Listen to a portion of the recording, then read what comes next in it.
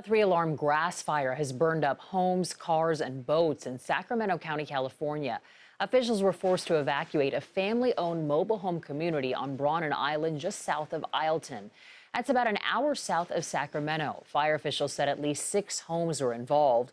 Palm trees in the area also went up in flames. Triple-digit temperatures and gusty winds across California were fueling the flames.